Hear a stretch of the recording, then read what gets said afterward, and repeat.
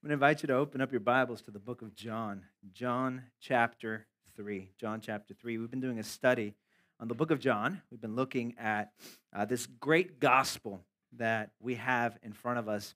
And last week, we looked at a conversation between these two guys. One you might know, his name is Jesus, and the other guy was named Nicodemus.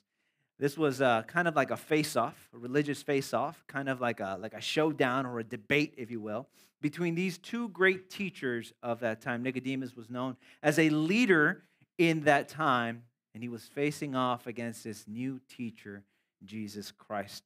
And so after Jesus has a conversation with him, and he tells him all about this new life that is going to be found in him, he wins this debate. But instead of boasting, like any of us would do, right? I mean, how many of you guys have ever won a basketball game or won a debate or tore somebody down? You're like, yeah, I won, right? Yeah. But in very Jesus fashion, instead of glorifying himself and boasting, he doesn't declare his victory. He declares his death. I want to read that passage to you. It's found in John chapter 3. I'm going to be looking at verses 16 through 21 here this morning. John 3:16. You may have heard of it before, maybe once or twice. For God so loved the world that he gave his only Son, that everyone who believes in him will not perish, but have eternal life. For God did not send his Son into the world to judge the world, but so that through the world might be saved, so that the world might be saved through him. The one who believes in him is not judged. The one who does not believe has been judged already, because he has not believed in the name of the only Son of God. And this is the judgment, that the light has come into the world, and the people love the darkness rather than the light, for their deeds were evil. For everyone who does evil hates the light and does not come to the light, so that his deeds will not be exposed. But the one who practices the truth comes to the light, so that his deeds will be revealed as having been performed in God. Let us pray. God, we thank you this morning again for your word. We ask you that you may use it to challenge us, Lord, as your word says, that it may rebuke, correct, admonish us, and train us in righteousness, Lord. We ask you that it may penetrate our hearts and divide our soul, our spirit, joints and marrows, and the thoughts and the attitudes of our heart. May it bring us to conviction, repentance, adoration, and thanksgiving. We thank you. In the name of Jesus, we pray. Amen. You may be seated, those of you guys who are in the back. We are going to be talking about this message, and the title of today's message is Step into the Light. Step into the light. You know, as I was considering this passage and I was thinking about what would be a good illustration or a good way to kind of help you understand this passage better, I was reminded of this story that many of you might be familiar with. I understand some of you might not be. And that's a story of the emperor's new clothes. Are you guys familiar with it? Show of hands, how many of you guys have heard the story? A few of us. Okay, good. Not the emperor's new groove. That's completely different, all right? That's Cusco, and that's a completely different. This is the emperor's new clothes. Now, for those of you guys who are not familiar with the story goes a little bit like this. There once was an emperor in this great kingdom, and he ruled. This was a very wise, he was a very knowledgeable emperor, and he also loved fashion. How many of you guys love fashion? I see some good, what do you guys call it, fits? I see some good fits. It's like Easter, you guys are ready for Easter morning. Look, afterwards, we're going to have a photo booth outside, so you guys could even remember the moment by taking a picture in a photo booth outside of your fits this morning. But this guy, he loved showing off his fits. He loved showing off his glorious robes and how good a sense of fashion that he had. Now, one day, these two scoundrels came into this city, into this empire, and they presented themselves as weavers. I don't know if you guys know what a weaver is, but a weaver is somebody who makes different clothes. And they convinced the emperor that they were the best weavers in any land. They were best at making clothes. They had made the finest kinds of clothes ever imaginable. And if the king would allow them to make some clothes for him, it will be the greatest garments he would have ever worn. Now, these scoundrels were trying to deceive him. As a matter of fact, they didn't know how to make clothes. They just pretended to. But they had convinced the king that they knew best. And here's how they convinced him. They told him that this fine linen that they were about to use, this fine thread that they were about to use, could only be seen by the wisest people, by the people who deserved their position. For those who merited their role in their kingdom, in their position, they would only be the ones to be able to see this thread. And so the king commissioned them. Okay, start making some of this clothes. And they went and they started pretending to weave this fabric. Now, at first, it looked a little bit ridiculous because they were not working with anything. It was this invisible thread that they were working on. And the king says, hey, you know what? I don't know if I'm ready to go check out what they're working on. I don't know if I'm ready. He was kind of doubtful about his position. And so he's like, I'm going to send one of my most trusted advisors, a guy who I know deserves his position, to go see if he can see the thread. And so he sends his advisor, and that guy goes and he checks out the thread. And lo and behold, when he gets there, he sees nothing. There's nothing there. And so the weavers were saying, yeah, but look at how great, look at the patterns, and look at the colors. Look at how beautiful this is. If you truly are meriting your position, if you truly are wise, you'd be able to see all of this. And the advisor was kind of like, I don't want to tell the king that I can't see it. I don't want to admit that I don't deserve my position. And so he's like, yeah, of course, I see the pattern. Yeah, beautiful colors, awesome, amazing, glorious pattern. And he goes back to the king and he says, yeah, king, you know what? I saw it. I saw the pattern, the thread. And the king's like, oh, okay. So he sends another advisor to go check it out. And this person too goes and he's like, there's nothing here. But that other guy said, hey, he saw something. And they're saying that he saw something. Maybe I'm not deserving of my position. And yet he's like, you know what? I don't want to admit that I can't see it. I don't want to admit that I don't belong in this position that I'm in. And so he too goes back. And he says, yeah, beautiful robes, amazing, beautiful color, awesome. And he goes and he tells the king. The king's finally convinced. He says, you know what? I got to check this out myself. And so he goes with his advisors, and they all go to check it out. And the weavers are like, look, we finished this great robe for you.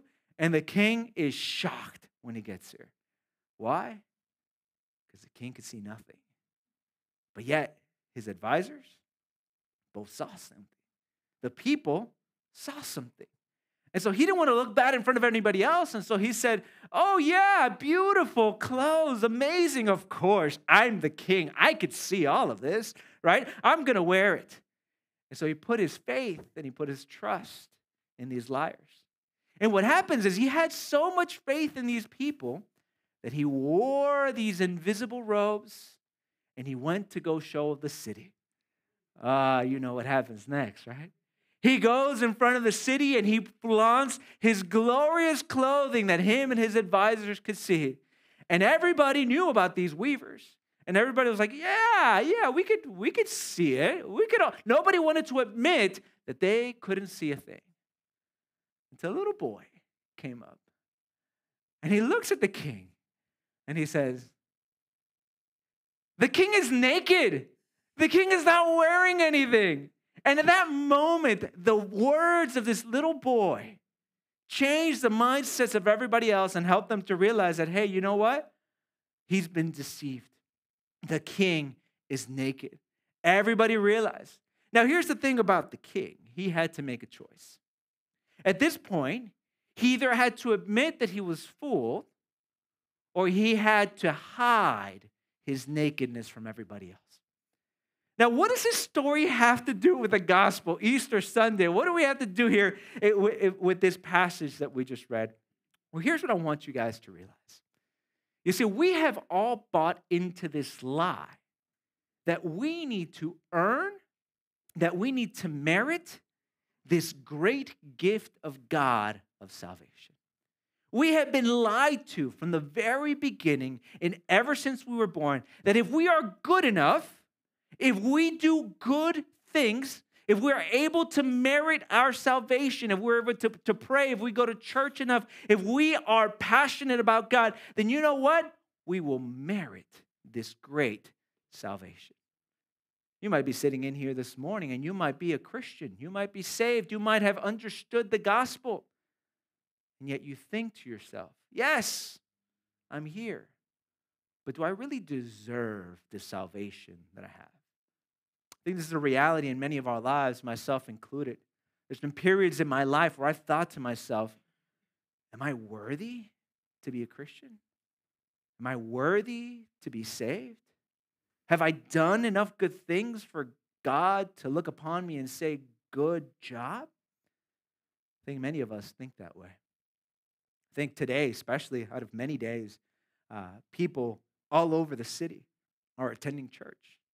Maybe you're here because you believe that your attendance to church today will somehow merit you points with God. Sometimes we think that maybe just in attending or going somewhere, that we somehow have earned the love of God. And yet what we see in this passage is that we have been swindled. We have been deceived. And we recognize through this passage that salvation is not based on anything that you can do. It is simply based on everything that Jesus has done. So we look at the words of this passage, we see this great truth. John is painting this picture of this great love and salvation that is offered by God, and he explains to us how to receive this salvation. How do we receive this salvation? This is our big idea, our big point. If you want to write it down or take a picture of it, it is this. God's plan of salvation is received by those who in faith step into the light of Christ. God's plan of salvation is received by those who in faith step into the light of Christ.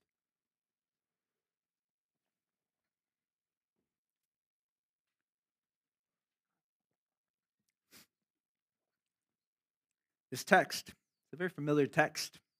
As I told you, it comes on the heels of a conversation that Jesus just had with this guy named Nicodemus. And Nicodemus thought he knew everything. Let me tell you, if anybody deserves salvation, it was that guy, Nicodemus. Nicodemus was a religious leader. He was a teacher in Israel. He knew all of these things. He came from a very wealthy and prominent family. Let me tell you, if anybody deserves salvation, it was Nicodemus. And yet Jesus tells Nicodemus that in order for him to be saved, it wasn't going to require all of his accolades, all of his accomplishments, who he was, but it was going to require faith in Jesus Christ, for him to believe in the Son of God. And what's amazing is that at the moment of victory, where Jesus stumps Nicodemus, because Nicodemus didn't understand a thing, Jesus proclaims his victory, and yet he proclaims his victory through his death. Look at what it says here in the verse right before, in verses 14 and 15. Right after he wins the argument, Jesus says this, "And just as Moses lifted up the serpent in the wilderness, so must the Son of Man," talking about himself, "must be lifted up." Here he's talking about the cross, "so that everyone who believes in him will have eternal life in him." Jesus says, Nicodemus, my victory will come through my shame. Your victory, Nicodemus, will come through Jesus' sacrifice. Instead of gloating in victory, he gloats in shame. Why? Because in his shame, he is able to accomplish victory. Now, we get a little bit of an explanation. Many people argue whether this is still Jesus speaking or whether this is the disciple John speaking. Most people believe that this is John the disciple speaking. He wants to clarify for you and for me, for the readers, what is Jesus talking about? What does he mean by he will be lifted up and whoever believes in him will be saved? And now we get this explanation, kind of like a director's cut. Have you ever seen a movie with like a director's cut where he kind of like gives you some information at the back end, like, oh, this happened because of that. This is what's happening in this text. John is giving us a director's cut of this conversation. Look at what he says here in verse 16. For God so loved the world that he gave his only Son, so that everyone who believes in him will not perish, but have eternal life. He says, for God did not send his Son into the world to judge the world, but that I keep messing up this word, but so that the world might be saved through him. We see here in this point that God's mission of salvation is motivated by love. That's our first point, our point that we're going to write down. God's mission of salvation is motivated by love. Now, what does this mean, that it's motivated by love? He announces his death, yes, that he is going to die, but he also announces this mission that God had sent him in. Now, why is his death so important? Why is the death of Jesus part of the mission? Well, as we talked about in Good Friday, it is the death of Jesus, the perfect man, who is able to pay for our sins because he takes his perfection, places it upon us. He takes our sin, places it upon himself, and now he is able to pay for our sins through his sacrifice on the cross. That's payment of sin. That's part of the mission that Jesus came to do. But what is this mission motivated by? Is it motivated by duty? Is it an obligation that God has to his people? Well, no, we see that this is motivated strictly, uniquely by love. The love that God has for the world. I think this is amazing. It's amazing to look at this passage and be able to recognize that it is because of love that we have been saved. Isn't it good to hear, I love you? How many of you guys like to hear that somebody loves you? I think we all appreciate that, right? When somebody tells us that they love us, that they care for us, that they're thinking of us. Love is a powerful thing. And yet, sometimes we tend to confuse this idea of love. Why? Because we think that people will love us if we are lovable, right? And sometimes that kind of extends to God. And we tend to think, yes, we appreciate God loves us. God loves me so much. I love it. And we kind of hold on to that. God loves me. God sent his Son for me. All of this is true. And yet, we kind of start thinking to ourselves, you know what? Maybe God loves me because I deserve to be loved. That could be a false thinking.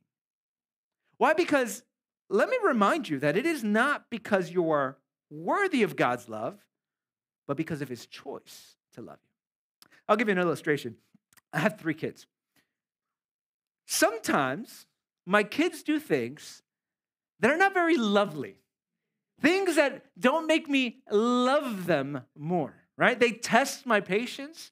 They look at my face and in rebellion do the thing that I told them not to do. Especially you guys, some of you guys know my children. They'll look at me and I'll tell them, hey, stop doing that. And they'll look at me and they'll do it one more time, right? Like they're obeying, but they're going to do it just one more, just to test, to see how far they can go. Oh, kids are sometimes not lovable, but I love them. You see the difference? I choose to love my children not because they have portrayed some sort of loveliness in them. Yes, sometimes they do things that are cute. Sometimes they come and they hug me and they say, Happy Easter, Dad. I'm so glad that you're here. They'll hug me and they'll kiss me. And I love those moments. But sometimes they'll come to me and ask me that one question that they always ask me. Where's Mom? Right? Like that's their question. Where's Mom? Right? Like, hi, yeah, whatever, Dad. Where's Mom? I need, like, that's that. Sometimes we're like that as well, right? We don't do things that are lovable to God. We don't behave in ways that God would look at us and say, you know what? Lewis is worthy to be loved. You know what? Lewis has earned my love today. That is not how God operates. See, God loves us despite our rebellion, despite our sins, despite the fact that we have turned against him and made ourselves rulers of our lives. God's love is not conditional upon our actions. It is conditional upon himself. And so God loves the world. God loves us so much that he gives his one and only Son, that whoever believes in him should not perish, but have eternal life. Now, don't get this confused, because sometimes when we read this, we look at ourselves as the main character of the story, right? It's like God loves me. The Bible is about me. God wants to bless me. The Bible's not about you. The Bible's about God. The Bible's about his holy name, and it's about his love. It is the work he has done. We can't earn his love. As a matter of fact, you want to have some proof and some evidence that we can't earn his love. Here's what the Bible says about you before you were saved. Look at what Ephesians chapter 2 says here. Ephesians 2 verses 3 starts like this. Among them, we too, talking about Christian, all previously lived in the lust of our flesh, the desires of our flesh, indulging in the desires of the flesh and of the mind. And we were by nature, this is who we are by nature, children of wrath. We deserve the wrath and the justice of God, just like the rest. So what gets us out of this wrathfulness, this deserving of wrath, what gets us from that point to now being children of God? Nothing we did. Look at the next verse, verse 4. But God, being rich in mercy. Why? Because of his great love, which he loved us. Even when we were dead in our sins and our wrongdoings, he made us alive together with Christ. It is by grace you have been saved. Not only that, oh, here we go. Easter's coming, huh? And he raised us up with him and seated us with him in the heavenly places in Christ Jesus. Why? So that in the ages to come, he might show the boundless riches of his grace in kindness towards us in Christ Jesus. The role of God in this salvation is to give you his love, to give you his affection, to save you, to raise you up, all for his glorious name, so that everyone would look at our lives and say, not how great you are, but how great God is. And so we see that this salvation is motivated by love.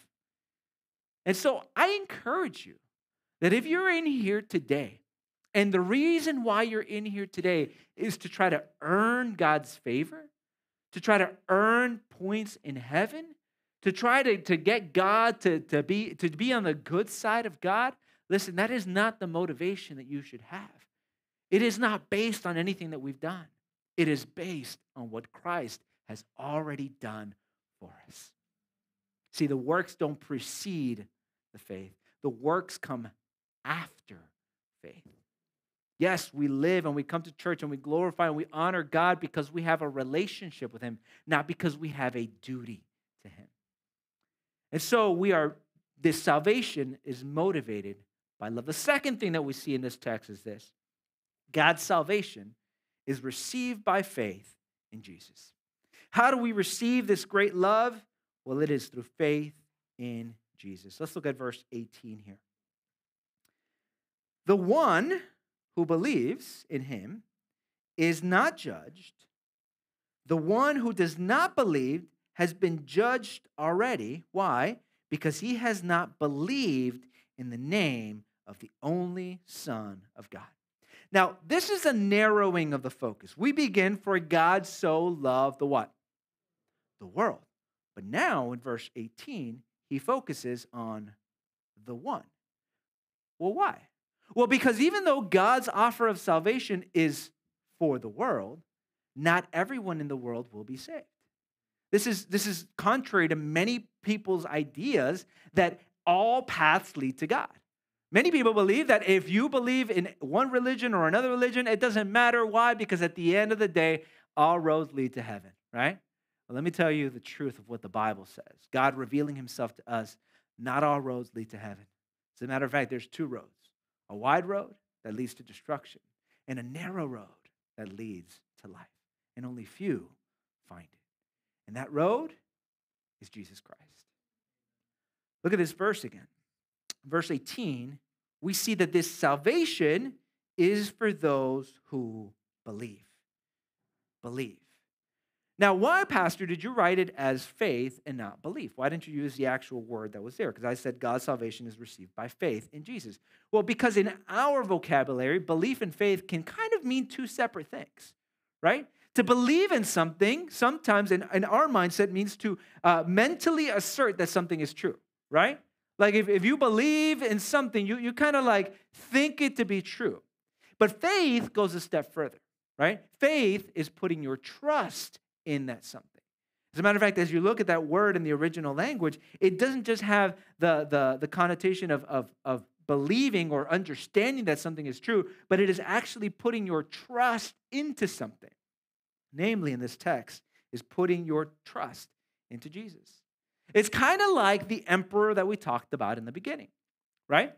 What if he would have just simply believed that what they were saying was true? If he would have just believed that what they were saying was true, but had no faith in them, do you think he would have stepped out into the public? Probably. I mean, how many of you guys would step out naked into the public?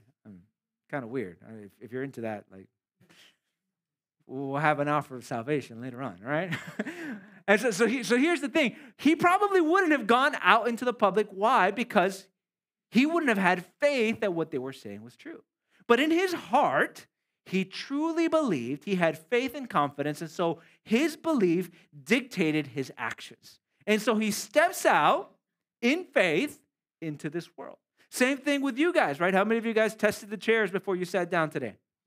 I don't think any of you guys, right? You had faith that the chairs would hold you. You believed, based on previous evidence, that chairs, at least in church, can hold you up, right? And so you put your faith in what you believe in. And so in the same way, we see in this text that it is not just mentally asserting and saying, yeah, I believe that Jesus is God, but it's now living your life like you believe it. It is now your life looking like you believe in Jesus Christ. There needs to be an action that is motivated by your beliefs. You are to do the very thing that you say that you believe in. And what is it that we need to believe in order for us to be saved, to have this offer of salvation? Well, it is in the work and the ministry of Jesus Christ. See, you might convince yourself that there are other ways to salvation. You might think, you know what? I kind of believe that at the end of the day, there might be different ways. Like, we'll never fully know. How will you know if your faith was founded on something real in this world? You don't really know, right? Like, when's the moment where you're gonna find out for sure whether your faith in Jesus was true?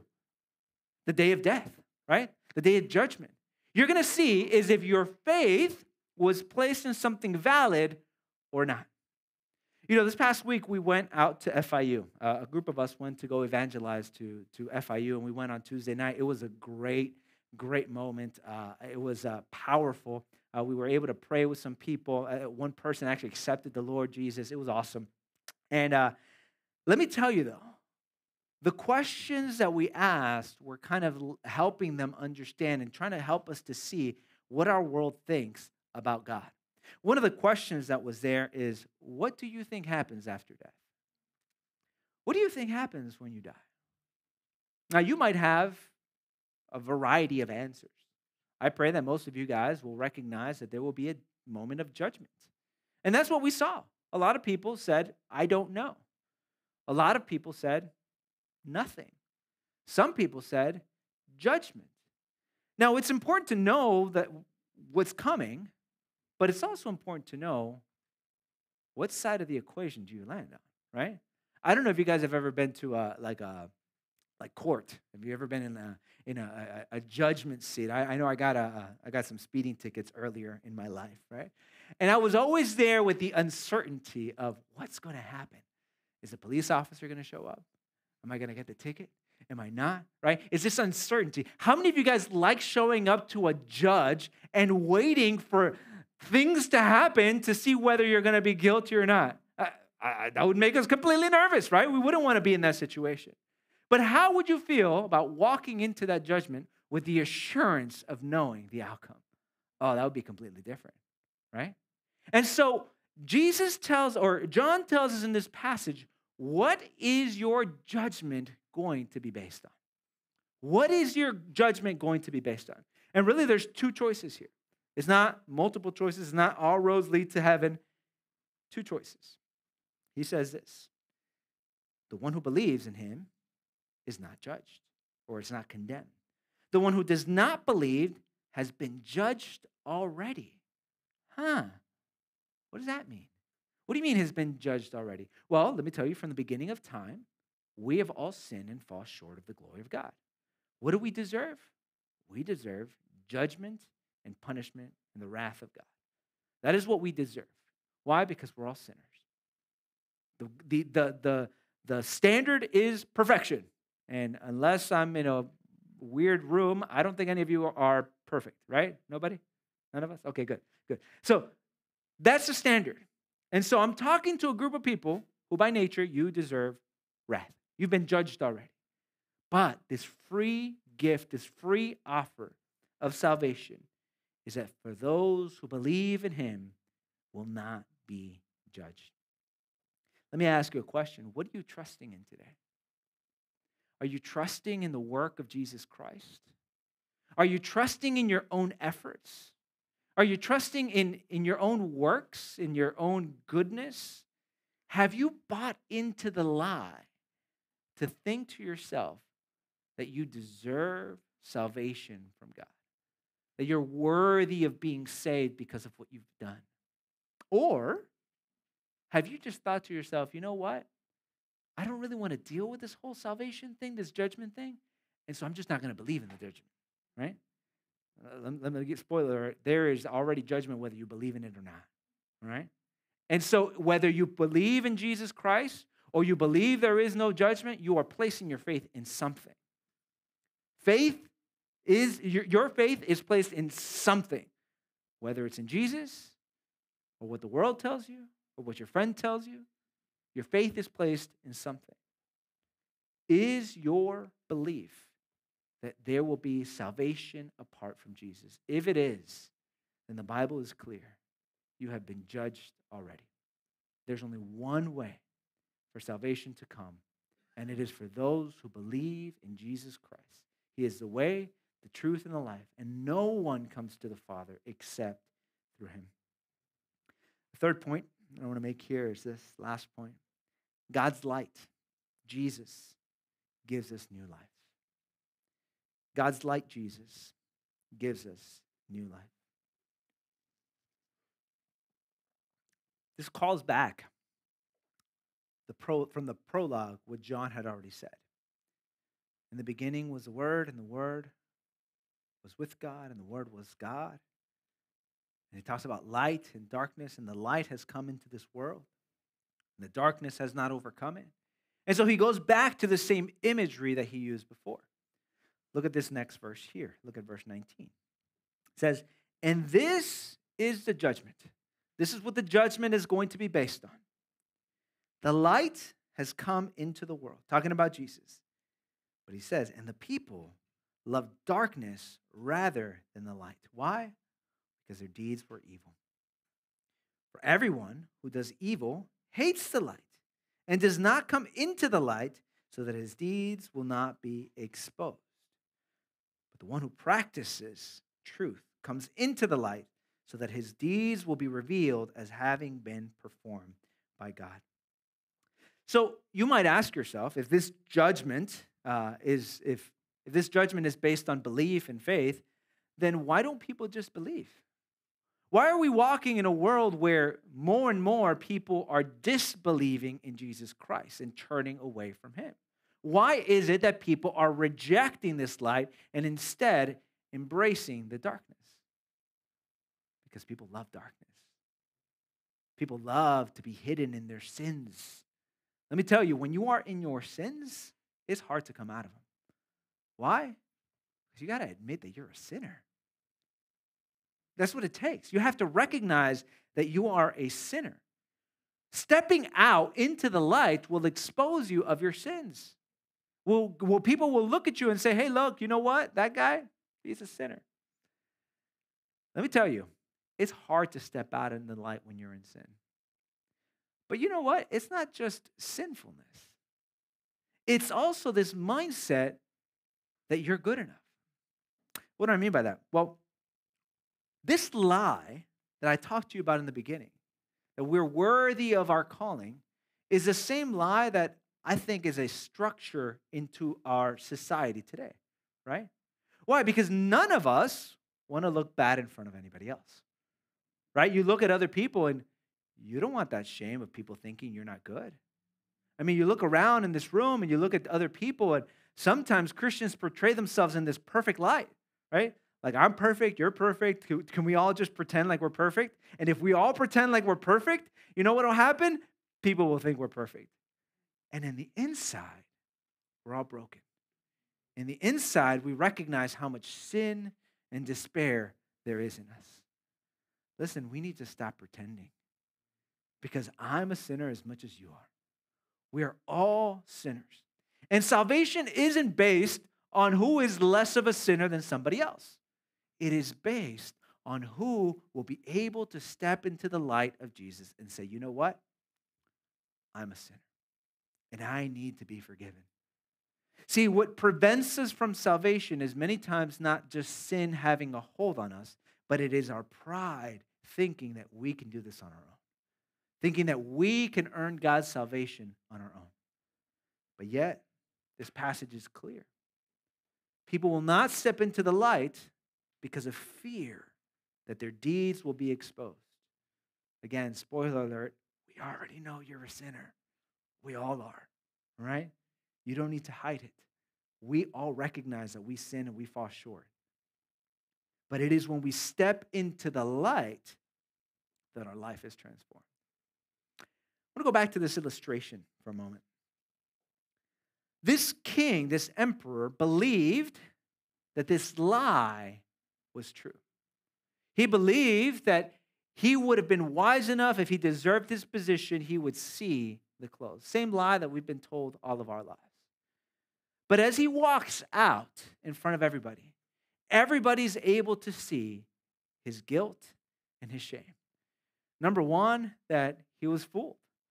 Number two, that if the guys were right, then he wasn't wise enough, or he didn't merit his position. And yet, he believed so much that he stepped into the light. Now, it would be hard for us to step into the light recognizing that we're sinners. But what we see here in this text is a little different than our story in the beginning. Why? Well, because the promise of those who step into the light isn't guilt and shame, but rather those who step into the light will be clothed in righteousness. See, Jesus is the one who took our guilt and our shame. He is the one who was displayed naked on a cross, who bore our sins, who put his shame for every one of us to no longer be shamed. He is the one who stood in front of everybody, and he was able to take our sin and our guilt, and he nailed it to the cross. But what we realize is that through Sunday morning, through Resurrection Sunday, that sin and that guilt is now replaced by his righteousness. I want you to look at this verse again here in verse 21. It's interesting because it might lead us to believe that, wait a minute, I thought you just said those who do good deeds don't merit anything.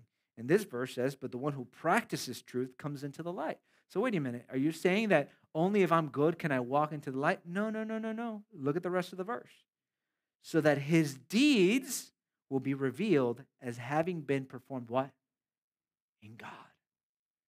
See, when we step into the light, our deeds now change. They are now done by God in and through us. I want to give you another passage here to kind of help solidify this idea, and it is Philippians 3. It's an awesome passage about how God takes our guilt and our shame, and he instead changes it for his righteousness. Look at what it says here, Philippians 3, verse 7. But whatever things were gained to me, in other words, my accomplishments, who I am, my pedigree, everything that I've done, whatever was gained to me, these things I have counted as loss because of Christ. Why? More than that, I count all things to be lost in view of the surpassing value of knowing Christ Jesus my Lord, for whom I have suffered the loss of all things, and I count them mere rubbish, so that I may gain Christ. Verse 9 says, and may be found in him, not having a righteousness of my own, deriving from the law or from the good deeds that I've done, but that which is through faith in Christ, the righteousness which comes from God on the basis of faith. And so the image that we have here is that those who believe and place their faith in Christ say, hey, you know what? I am a sinner. Hey, you know what? I have failed God. Hey, you know what? I'm not worthy of his love. Hey, you know what? I don't deserve his salvation. And you step into the light and you say, God, I don't deserve this. God, forgive me. God, save me. And instead of standing naked and ashamed in front of everybody else, God's light clothes you with righteousness. And he welcomes you into his family. He welcomes you into the faith. And you are now part of his kingdom, not in nakedness and shame, but robed in righteousness. That is the salvation of God.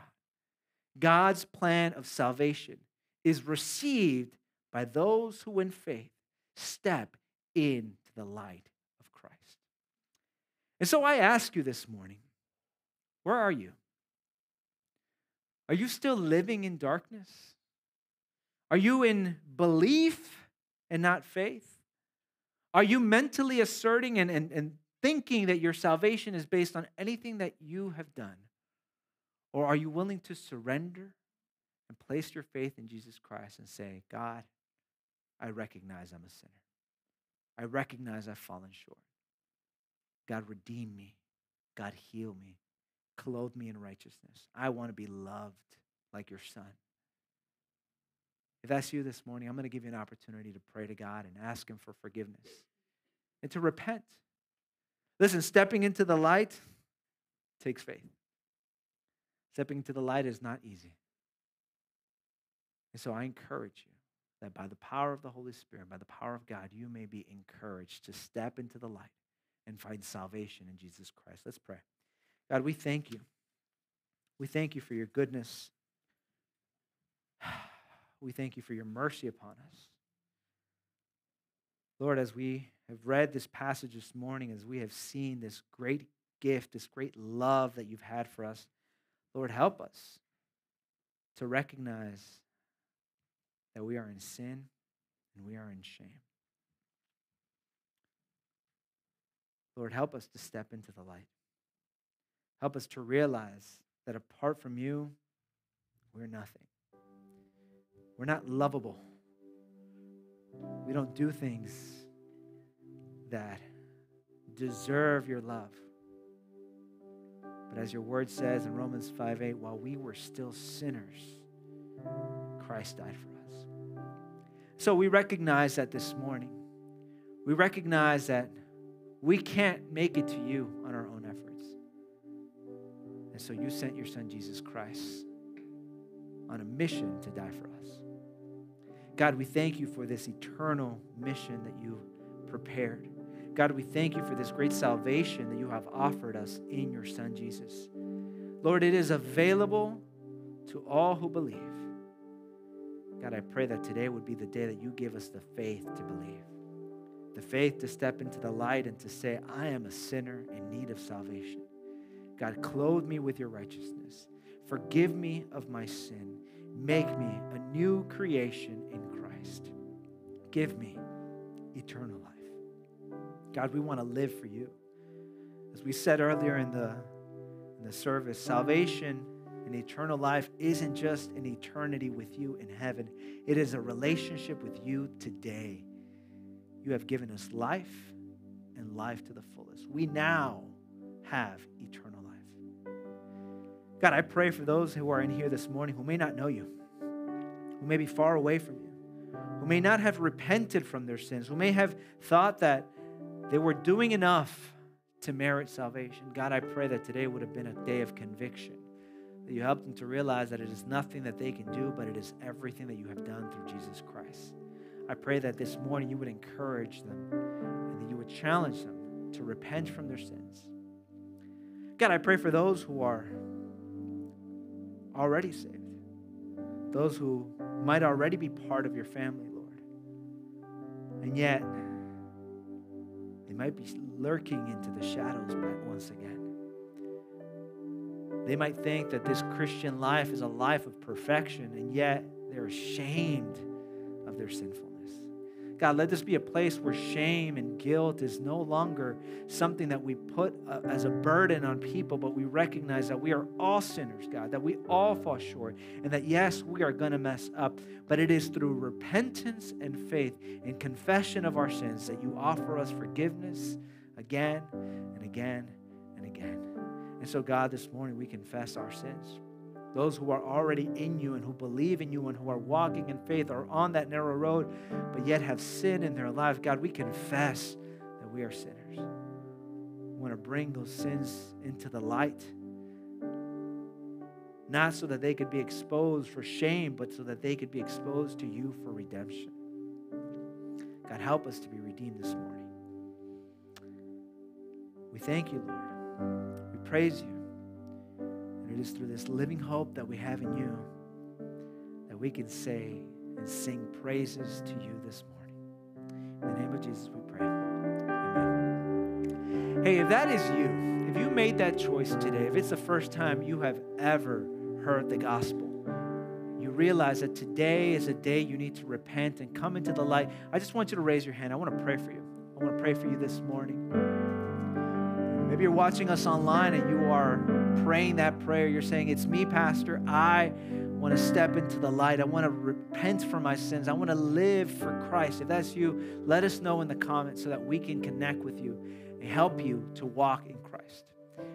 Now, if you're in here, I pray that we're all going to meet in heaven, that we're all going to be part of this great congregation in heaven. But you might be in here and you might have that moment where you recognize that you've kind of been living in the shadows. Maybe you need to pray. Maybe you need to connect with somebody. I ask you to connect with one of our leaders later on today at the end of the service and help us to know how we can pray for you, how to connect you with one another.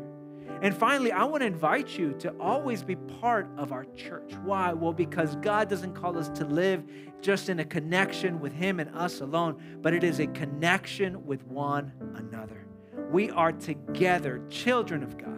You're not an only child, all right? You are part of a bigger family, a church of Christ, and we are to do this together. And so I invite you to come back next week as we continue to worship God. I'm going to invite you to stand up at this time. Let's close our service off in some worship.